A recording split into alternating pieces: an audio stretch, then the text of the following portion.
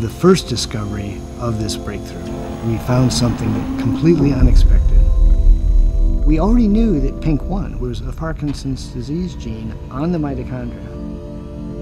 We found PINK1 recruits Parkin to eliminate the damaged mitochondria. The mitochondria completely disappeared. No one had ever seen such wholesale disappearance before. That pathway encompasses two different Parkinson's disease genes working hand in glove.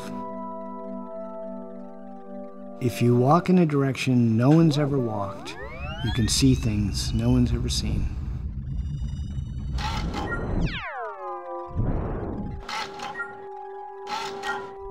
This discovery opened the door to identify new drugs to treat Parkinson's disease. We found a pathway which would not have been expected to have any link to Parkinson's disease.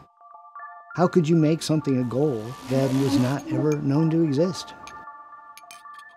You get this insight and it validates the direction you're headed in.